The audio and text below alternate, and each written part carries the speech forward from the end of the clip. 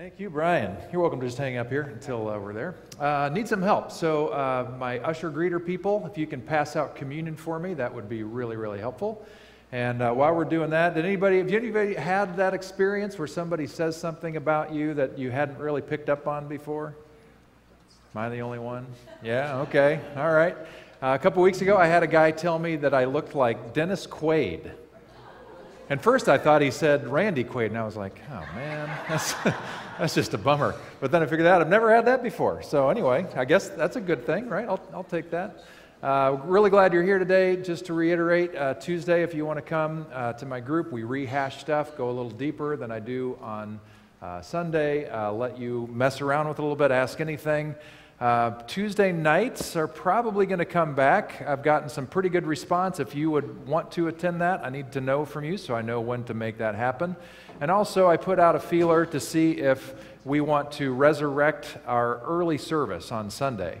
And the response has been pretty good, so I'll let you know what that's looking like and when, but pretty likely that's going to come. I want to let you know part of what we're thinking with that in terms of our timing, because it's a little different. We're asking the question 8:30, 8:45, or 9. We want to make it at a convenient time for people who are purposely wanting that time slot. The feedback we get is they can get it here and then on with the rest of their day, which I respect that. But we also want some kind of opportunity for you to mingle with everybody else. So we're trying to time it right so that just as you're releasing, you can meet the people who are coming in for this service and whatnot. So anyway, that's coming. So today I want to do communion with you up front as part of our meditation. And so I'm going to read some scripture for you, read a couple of quotes from the book we're going through, and then the teaching will kind of pick up where communion leaves off. I like what Epperly says here in this particular quote. It says, prayer is bigger than our uttered words. Whereas once spirituality was seen as an escape from the world, often taking us away from embodiment and the hardscrabble world of politics and economics, today many people see the spiritual journey as holistic in nature, embracing body, mind, spirit, relationships, and the planet. We are all, as Thomas Merton notes, guilty bystanders who are called by God to immerse ourselves in global transformation as part of our spiritual journeys. In other words, this whole spiritual thing that we do is really our life. We do sometimes use it to escape, but really it's our spirituality that takes us deeper into what life is supposed to be and make the world a better place. Well, there was a guy who lived a very long time ago. His name was Elijah. He's one of the great prophets in the Old Testament. Probably the greatest prophet. If you don't count Moses, he wasn't really a prophet. Elijah's the guy, followed closely by a guy named Elisha, his protege. And he lived at a time when his skills were needed. The leadership in ancient Israel had gone amok. Queen Jezebel was ruling the roost and supporting, encouraging these prophets of Baal. And it's not that God is against other religious traditions as much as these prophets of Baal included some other really horrific things, which included exploitation of people. So when you would go worship with the prophets of Baal, sometimes that would include temple prostitutes. Sometimes those temple prostitutes would be women. Sometimes it would be children. So real people were getting hurt by this. Relationships were being destroyed in these practices. So you can kind of understand why God would have a problem with this. Well, it reached a head, and there was a showdown. And Elijah went up to the top of a mountain all by himself, and he took on all of the prophets of Baal. And I won't go into that whole story. It's a little bit folklore, legend. We're not exactly sure what to make all of it. But the bottom line that the writers want to convey to us is Elijah, with the power of God with him, won decidedly. Like no question whatsoever. Also, because it was back in that time in history, they went ahead and slaughtered all the prophets of Baal. So it's kind of a PG-13/rated R film because in antiquity, that's just the violence that existed. So Elijah's feeling on top of the world until he hears that Queen Jezebel was not happy with how this showdown went. and she put a price on his head and said, I'm going to take this guy out myself or probably with hired guns. At this point, just remember, Elijah just saw God do this incredible work, taking on all these prophets. You would think at that moment, he'd puff up his chest a little bit and just be like, well, bring it on, because I think God can handle even you, Queen Jezebel. But he didn't. He cowered, and he ran. And that night when he stopped running, he went to bed, and there was an angel of God that somehow mysteriously came, told him to eat. He ate a little bit, went to sleep a little bit, took a nap, as we all do after we've had a nice meal. The angel wakes him up, says, eat some more because you're going to need this for the journey. Elijah runs 40 days and 40 nights, which is a biblical way of saying a long time. He runs all the way to Mount Sinai. So you have kind of Jerusalem, which is in Israel, Middle East. Mount Sinai is in Egypt. So he runs all the way down there to go to the top of Mount Sinai, because he wants to find himself in the presence of God. Sometimes people will go to great lengths to put themselves in the presence of God. So he did. He's running for his life. This was where the law was given, and he thought, if I'm going to get the protection of God anywhere, it's going to be here. And so he hears the presence of God, or the voice of God, say this to him. Go out and stand before me on the mountain, the Lord told him. And as Elijah stood there, the Lord passed by, and a mighty windstorm hit the mountain. It was such a terrible blast that the rocks, did I give you this text? Oh, there it is, thank you. It was such a terrible blast that the rocks were torn loose, but the Lord was not in the wind. After the wind, there was an earthquake, but the Lord was not in the earthquake. And after the earthquake, there was a fire, but the Lord was not in the fire.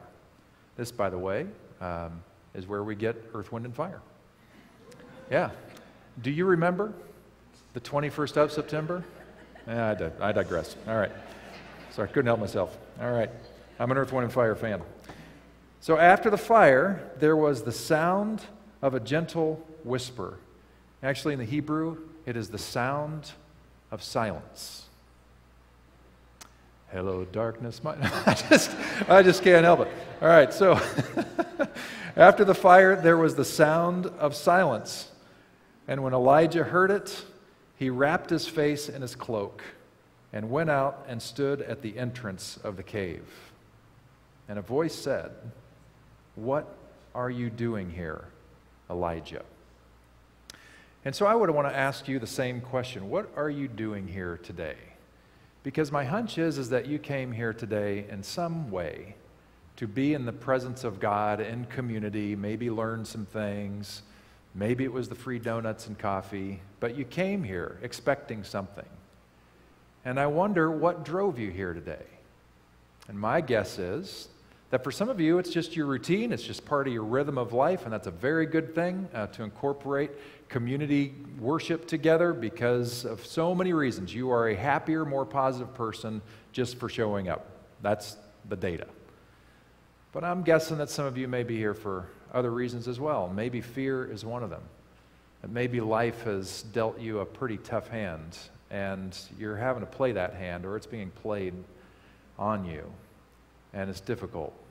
Maybe you have deep questions that you're just longing to get answered. Maybe you're just feeling hopeless. All kinds of things lead us to want to come into this space. Why are you here today? Why are you here today? The good news is God continues to show up, and God continues to show up even in the silence, which is why we incorporate meditation into our services. Because our world is noisy.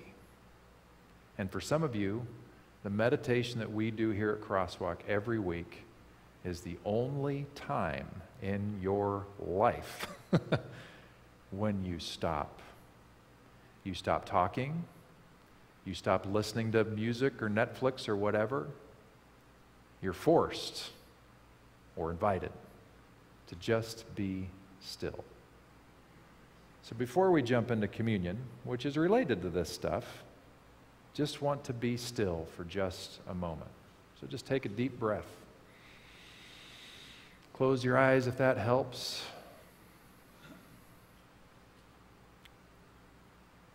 There's the sound of the fan. That might actually help you. A little white noise for you.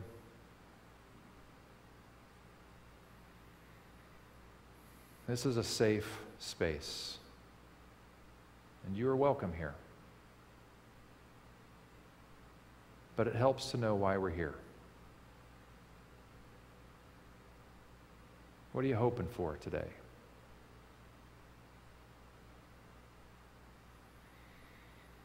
So God, as we linger in this moment of breath, of stillness, we invite you to come alongside, to remind us that you're here. Take just 2 or 3 breaths in silence.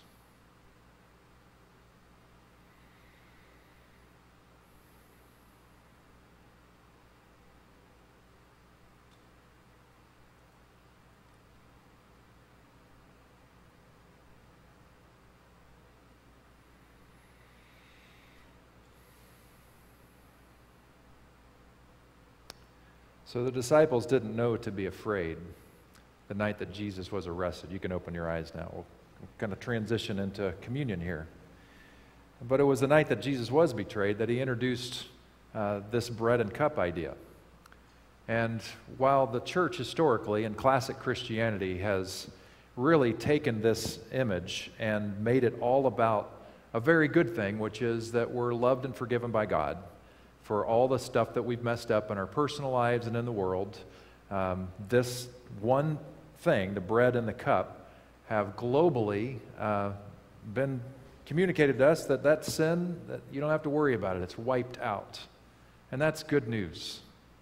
But the night that Jesus was with his disciples, that's not what he said this was about, as good as that is. So I want you to know, first of all, that's really your freebie today, is just to be reminded that you are deeply loved by God. And whatever stuff you think you've done that would keep God from you, that's done. It's over. Jesus communicated again and again and again to all walks of life in his ministry that the grace of God is freely given. So the restart button, the reset button happens all the time. So take comfort in that. This really is a safe space. But what Jesus said to them when he gave them this, he said, I want you to remember me. I just want you to remember me. And the reason why he wanted us to remember him is because he's speaking to his disciples who are going to pick up the mantle that he was to leave behind. And the only way they're going to continue doing the work of Jesus is if they remembered the work of Jesus. Later on, that very night, before Jesus is arrested, the Gospel of John gives us a whole chapter of Jesus' prayer. If you want to know what was on Jesus' mind, read John 17.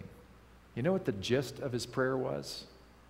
God, I know my time has come, and I'm just asking that you protect my followers and that they become one with you like you and I are one. He's asking the disciples to remember him.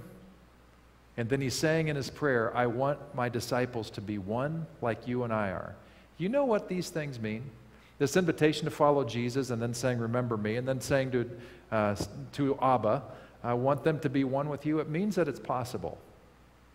It means that it's possible. That the things that Jesus did, he really wants you to do. And it means you can do them. It means that the unity that Jesus had with God, that he wants for his followers, is possible for you. And that's what this is about. So we take the cracker, and we remember that Jesus was flesh and blood, just like you and me. Take it and remember Jesus' body.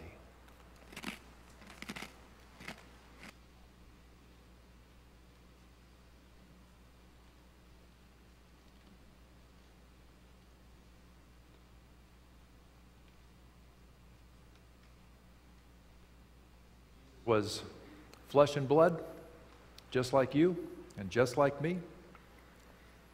Yet before most people realized the fullness of what he tapped into, he also recognized that there was something else coursing through his veins. Not just blood, but the very presence of God. This is true for you as well. This is true for you as well. The Spirit of God is in you, with you, for you, to help you remember and to help you be so much like Jesus. Take and drink.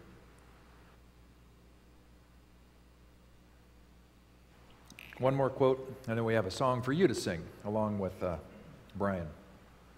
It's a question about how big is your soul. I love that chapter that he had for one of our days. And Bruce Epperly says, today we need persons of stature, extravagant, spirited persons who can embrace political, economic, ethnic, and racial diversity in our increasingly polarizing age, because Jesus did.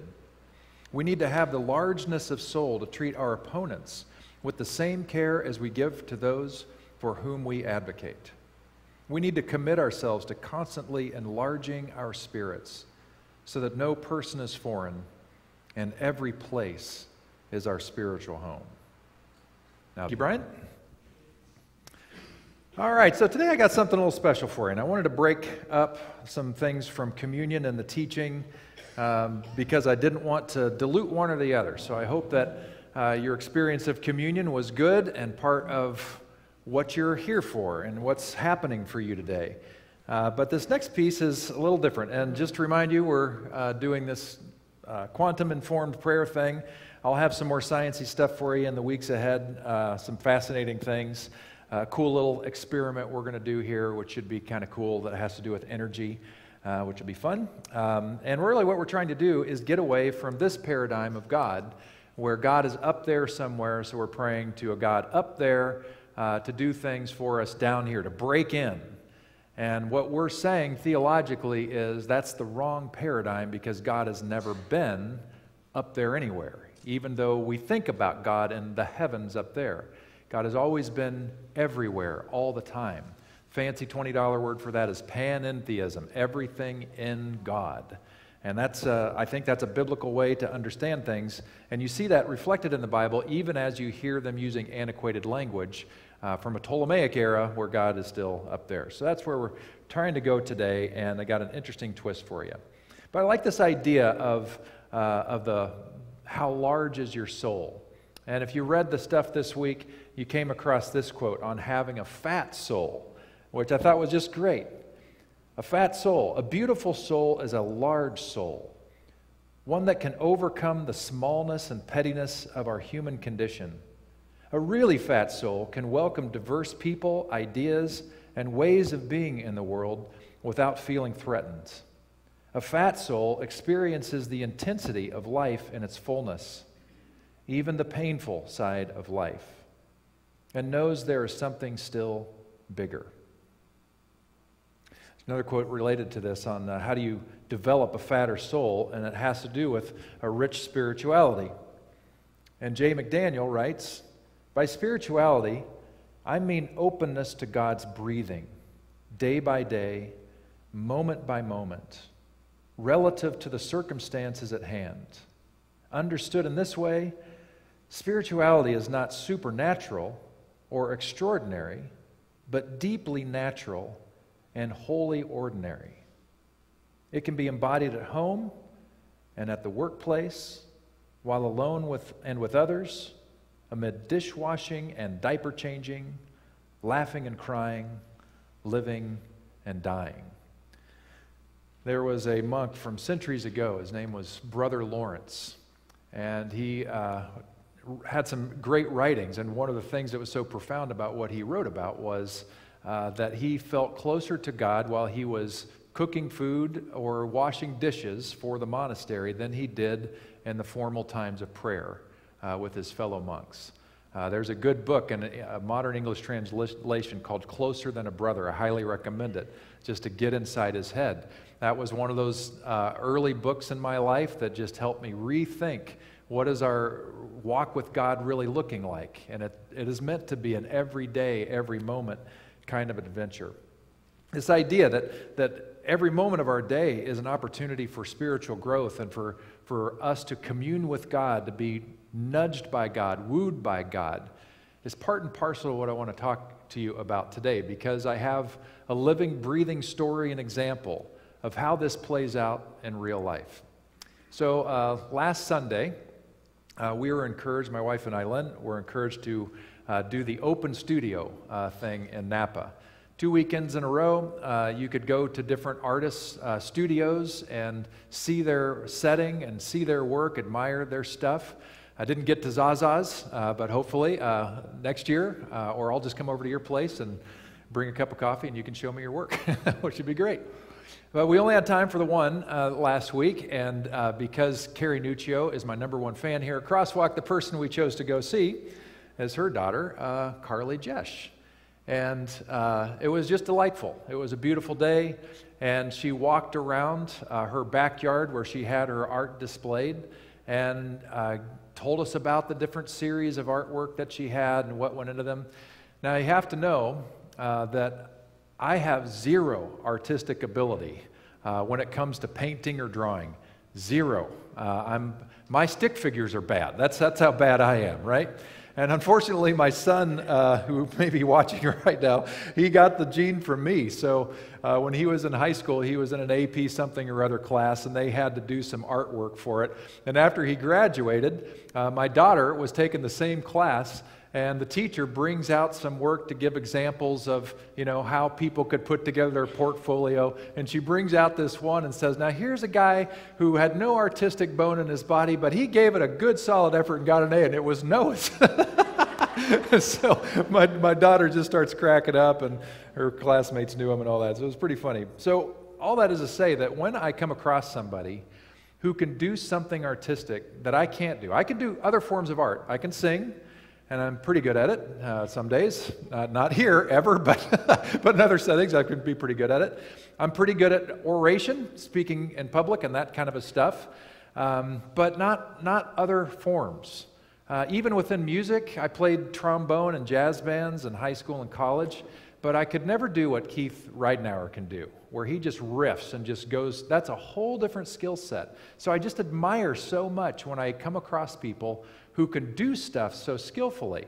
Ed Edwards had an art glass studio, or I'm not saying that right, but I'm thinking Edwards Art and Glass, that's right. And just fascinating about how he would layer things together and create stuff.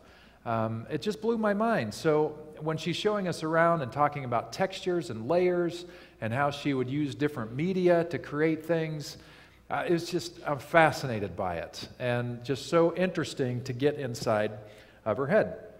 So she showed us around some neighborhood ones that sort of reminded her of places and her husband Charlie's life, and worked around to some other spaces, walked us by these paintings, which she just lightly referred to as the Reepicheep series, which is what I'm going to talk about today.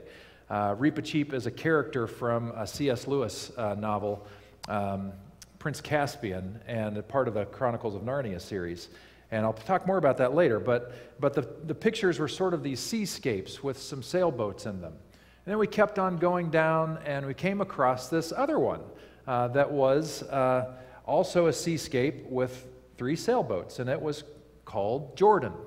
And it looks like this. And by the way, the art that I'm talking about today is on the back table, though. So after service, if you want to go admire her work up close, you're welcome to do that. So this is the one on the left, and then I'll work my way through these.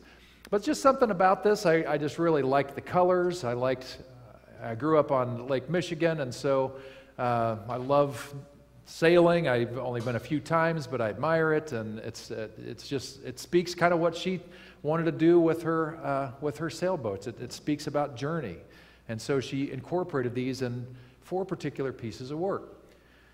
And the more she talked about this painting, the more I liked it. This was one of the paintings that she did early on after she'd put up her brush for a long time. She'd had some sort of life struggles with some things, which she shares about later, which I'll share with you with her permission, just briefly. But that kind of period of her life kind of made it difficult for her to do her art. So this piece of art right here before you and back there was like the beginning of her artistry coming back to life again. It's really rich. I loved the colors. I loved the sunset. I loved the sailboats. And as I looked at it, knowing that we'd just been past these other paintings, which she calls Reepicheep, I was curious, why isn't this one with those? Because there are such similarities. And she didn't really know what to say to that. But later on, she started to wonder if this was an unknown precursor to the other two. Like she did this one, and then that theme kind of bubbled up again later. Well, I want to get you inside the Reepicheep thing. So she gives this quote, this is on her website. In C.S. Lewis's series, The Chronicles of Narnia, Reepicheep is a mouse, petite in size, yet bounding with courage and faithfulness. His whole life he dreams of Aslan's country. Aslan is a figure for God in this book, in this series. He dreams of Aslan's country where sky and water meet, and carries with him the hope he will see it one day. I have often connected with the character of Reepicheep, feeling small yet driven to continue on. I have consistently been emotionally moved by the moment when he first realizes that he has, in fact, arrived. When I created the first piece in this series, not this one, but one I'll come to next, I was not thinking of this small creature, but simply playing with the idea of a colorful clouded sky and moving ocean water, enjoying the fact that I wasn't entirely sure myself where one ended and the other began. Once I realized this was reminiscent of Reepicheep's story, I chose his name as the title for the series I wanted to create. Each of the newer pieces included at least one metallic ship. The ships allude to the theme of journey, while the metallic coloring gives a hint of something richer, something beyond. And so the first one she named Jordan. And by the way, I learned that how she comes up with the names of her paintings is from works of fiction, because she figures that way she'll never run out of names for her paintings, because there's lots of books and she's an avid reader. And so this one was named for some Jordan in some book that she read. And then the first one that she actually did that she landed as a Reepicheep thing, she called it Jonah, not the Bible Jonah, but Jonah from some book that she read. And so you can see the sailing ships there, and the blue represents the water and the sky above, and that golden area is sort of that presence of Aslan, that God's area. That gold kind of represents that majesty that's there. And then the final one that she did in the series at that time was called Henry. And there's a special story behind this one that we'll get to. This one really leans into that theme where you're not quite sure where the sky is and where the sea is. They all just kind of blend into each other. And this one is pretty rich. And just to kind of show you where this is going, she's naming the next one in the series Reepicheep 1, and the one after that is Reepicheep 2, and you kind of get that same theme. So all these are back there for you to see them, and this is what they look like all together. So you have Jordan and Jonah, Henry and Reepicheep. As I was thinking about these, and in conversation with Carly, we talked about how art is highly interpretive. She talked about when she was creating these, it's almost like she's having a dialogue with the art itself. Like somehow the painting is wooing her to take the next stroke or to go in this next direction. She can't really pinpoint it, but she just keeps working at it and redoing some things from time to time. And then at some point, she feels like it's nearly done. She said that Reepicheep 1 is nearly done, and the others obviously are complete. I thought that was fascinating. But then she also talked about how, even though that's her interpretation of these paintings, that the observer also has their own experience of the painting and can see things maybe that the artist didn't even intend, but are really, really there. This is, by the way, what postmodern thought is all about. Postmodernity came after modernity, and modernity was all about this is the answer, this is what Carly mean, and there's no discussion about. Well, postmodern thought, which really was born from architecture and from literature, poses this idea that maybe the one who's doing the craft or the art, they have their take on it, but maybe there are things about their own art, be it a painting, be it glass, or be it writing, that the artists themselves don't even know are bubbling up. And so therefore, the critics, the readers, those who appreciate it, can speak into it and wonder, just like I did with her about the one that I bought. I bought that Jonah painting because it moved me so much, and I told her why, and she'd never thought about a connection between Jordan and these other three, even though it's three boats and you can see the similarity with them, the golds and blues and all that. And so she was very game to talk about interpretative, is that right? Am I getting that yet? Our capacity to interpret on our own and even suggest things that maybe she didn't intend, but are there nonetheless. That's why I wanted your question today to be, has anybody told you anything about yourself that was news to you? And that has been true for me in my life. News to me about things that I do that my dad, did, phrases I would say, or a laugh, or a look, or a twinkle in my eye like my mom would have, these kinds of things. I think we all get these, and we don't know it until somebody tells us, oh, yeah, that sounds just like your dad, and you didn't know that. Well, there are things that I want to take some creative liberty with this artwork, because the more I thought about it, I just couldn't let it go. And I recognize that not only is this a postmodern example of how I, as the viewer, have the opportunity to look at art and see something and wonder about things that maybe she didn't intend, I also believe that in our way of thinking theologically, which is a process way of thinking, where God is interacting with us all the time, never controlling, never coercing, but constantly luring and inviting and wooing us, that I started to wonder, just as I am beginning to imagine, and see some things in here of depth, maybe that could be God wooing something in me. Hey, look at this, Pete. Check this out. And maybe that even while she was randomly selecting names for her paintings, that even if she didn't have the same idea in mind, could it be that God was working in her as well to give us the names of the paintings that we have today? So let me tell you what I saw, more than I have already. Jordan. Well, my first question about the naming, she assured me she was not thinking about the River Jordan, which is a border river in the nation of Israel, right next to the country of Jordan. That all makes sense. When I think of Jordan, though, I can't help but think of water, because we're seeing a water scene, but that's clearly not a river. That's like an ocean or a Great Lake or something like that. But I wasn't thinking so much about the lake or the River Jordan as I was about what that river represented for ancient Hebrews and people in Jesus' time.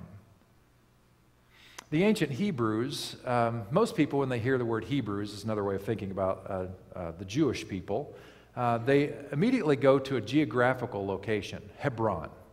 And they assume that the word or the name Hebrews comes and is a descriptor of the people who are from Hebron. Well, that is one rendering of the word Hebrews that we have. But many years ago, I came across another rendering, which just blew my mind and was so much more beautiful than just simply calling out a geographical location. And in the ancient Hebrew language, that word Hebrew can be defined as the ones who cross over.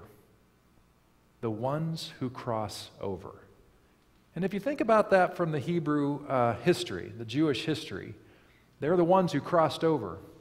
When they were in bondage in Egypt, they crossed over through the Red Sea. When it came time for them to finally, so many years later, to cross into the Promised Land, they crossed over the Jordan. The Hebrew people were crossover people. And that crossoverness required great faith. The Hebrew people are a people of faith. To take the first step into what shouldn't be happening, and they do it anyway, crossing over from one theological image of God discovering their own understanding of God and a monotheism that was pretty rare at that time in history. It's remarkable. Later on in the history, this shows up with Elijah's protege, Elisha. There was a guy named Naaman who was a military leader, and he had leprosy, and he heard that maybe Elisha in Israel could help. And so Elisha wouldn't even meet him. He just sends his servant down to tell Naaman, go wash in the river Jordan 7 times. He's telling a military commander to take 7 baths in a row. And the military leader was indignant. How dare you insult me so much? I could have just stayed home and taken baths. And he just about leaves, and then the servant who was there to inform him said, you came all this way. The worst thing that's going to happen is you're going to get squeaky clean. Why not give it a shot? And so, time after time, baptism after baptism. After the 7th time, he comes out, and the leprosy is gone. Centuries later, we have John the Baptist, and what is he doing? He's inviting people to prepare themselves for what God is going to do, to take a step in faith, to get yourselves cleaned up. And that the action that he uses for that is baptisms in the water Jordan. That is a crossover move of saying, I've been living my life in this way, but I see a new way, and I want to enter in. I want to get the old way cleaned off, and I want to emerge new and fresh. That's part of what baptism is all about. Crossover. And I just thought about Carly and how in her struggle, which you'll see alluded to in a minute with OCD, this had to have taken Herculean courage to pick this up again when things in her were saying, don't bother, it's too much, it's too hard. And yet she chose to cross over into her art again, into creativity again. It was a new beginning for her. And I just found that beautiful. And then, of course, the next one we have is Jonah. And what I like about this Jonah image is that you have the golden area, which again I think is kind of reminiscent of the heavenly golden space. And the ships are going to the right, where the heavenly part is going to run out. And I thought, I wonder what those ships are doing. I wonder where they're going after. Maybe Jonah is on one of those ships, from the Bible story. He's on his way away from what God wants him to do. Or maybe this is the presence of God that's chasing Jonah, who's running away from the very presence of God. Either way, I don't want to spend too much time on that, but that I thought it was interesting that in that particular picture, she chose to call that Jonah. The one where she's beginning this whole chapter in her painting life again, she called Jordan a crossover type thing, a new beginnings kind of a thing. And here she chooses out of all the names that she could pick in all the literature she's read, she picks Jordan. And the next one with Jonah, all of the names that she possibly could have picked, and she ends up landing feeling like she wants to call this one Jonah. And so I was feeling pretty good about it until I figured out what the name of the next one was. Henry. I'm like, Henry? I've read the Bible an awful lot. I don't remember any Henrys. I don't remember any Hanks in the Bible at all. But I knew that particular one, she said, had great meaning to her. And so she wrote me about this, and I wanted to share it with you, about Henry. This is, in her mind, the clearest of the examples of Rinpoche's vision, where there's not a clear line on the horizon separating sea from sky. And she talks about why this is important to her. Henry, the painting, is extra important to me because the character is from the book I was reading when my grandpa Fred was passing. It's also important because foster care was another thing that called to me before I heard it. I had been wanting to name a painting after Henry for a long time character, a fictional child placed in foster care from the book Chicken Boy. But my OCD wouldn't let me. The book was contaminated in my mind because of a joke another character made about selling his soul to the devil by joining an HOA. Anyways, the moment I had the strength to name a painting Henry was meaningful for me in my journey. And it was afterwards that the painting made me think of Rinpoche. So this painting of Henry, that's the second to the last there on the right, the third one. That was the painting she was working on, that she was interacting with when her grandpa was starting to fade and passed. That was the painting that helped her take a major step forward in her battle, her struggle with obsessive compulsive disorder. So I thought, man, there's got to be something here. Because that's, all by itself, cathartic beauty. She's painting, this heavenly scene of Aslan's country and all that. So I just did a little Google search on Henry. What's the origin of Henry? And did you know that Henry, the English name Henry, is actually a play off the French name Henri? Oh, sorry, I didn't say that right. Henri. There we go. Just having some fun. So anyway, but it's not a French name either. It actually comes from the German name Heinrich, which translates as the ruler of the house. Heinrich, which is where we get Henri, and where we get Henry, means ruler of the house. But Henry in English translates it much more succinctly to just simply Lord. She's working with the Lord, working with Henry, while her beloved grandfather is nearing death. With her brush, in dialogue with Henry, she's painting the scene that her grandfather is headed toward. And when she finally chooses to name the painting Henry, overcoming the fear and the stuff that's going on in her head that she cannot control, she calls on the name of the Lord and found at least a step of salvation. Henry.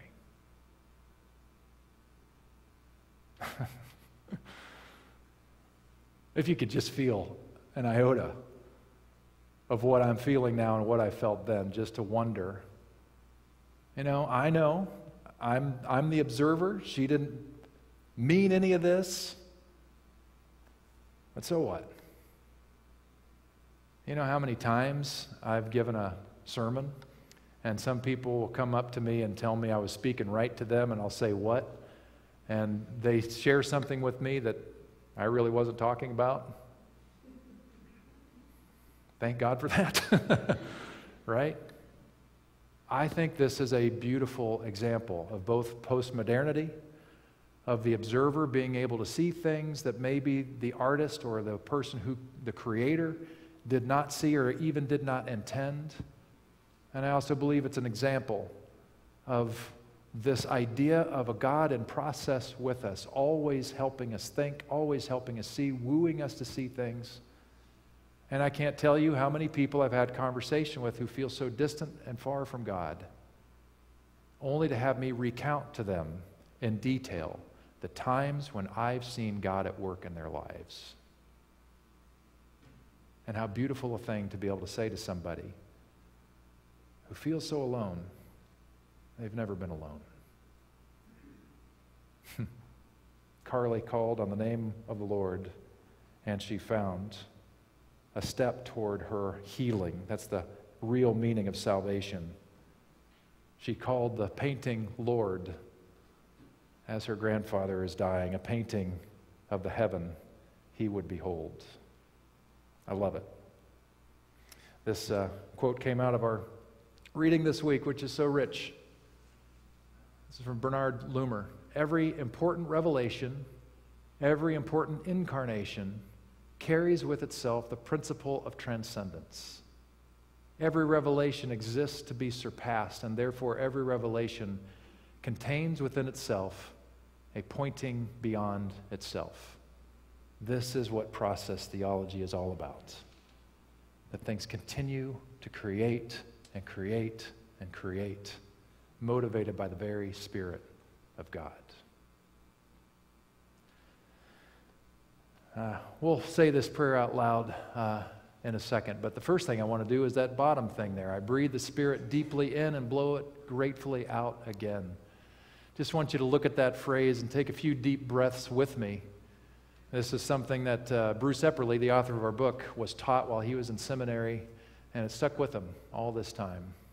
And as you think about your life, about what you do, what you offer the world, maybe this could be your prayer. So just say it with me. I breathe the Spirit deeply in and blow it gratefully out again. I breathe the Spirit deeply in and blow it gratefully out again.